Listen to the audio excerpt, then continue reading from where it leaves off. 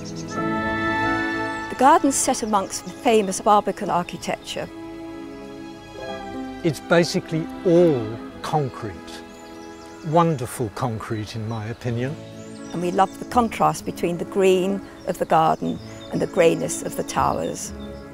The main idea for the garden is habitats for wildlife and a place for residents to sit and ponder about life in the middle of the urban jungle. After the war, this was simply all rubble, old cellars, and the remains of mainly commercial buildings.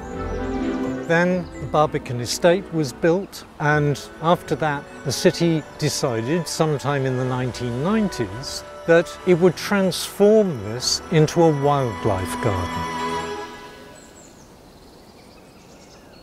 It wasn't really looked after in the way that we thought it could be looked after, so a team of residents decided to really make a habitat for wildlife.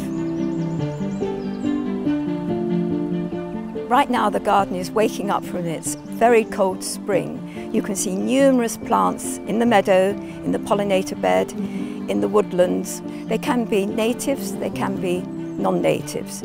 As long as the insects like them and the birds like the seeds, we really don't mind.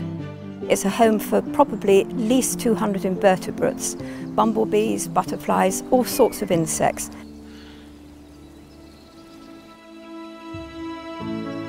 If you look down here into one of our two ponds, you'll see tiny tadpoles, which are the results of frogs spawning here back in February, and there were at least 78 in this pond.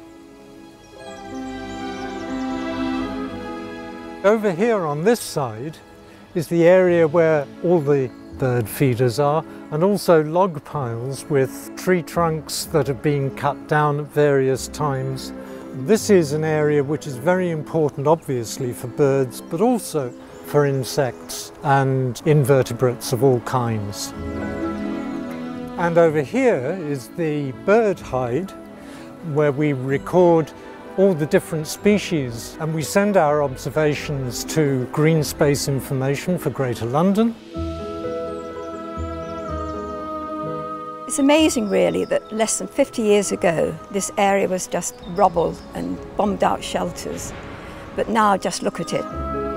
It's a way of getting a little bit of greenness in your soul, which I think is so important to us all, because we realise that as much as we like cityscape, we also like a little bit of countryside.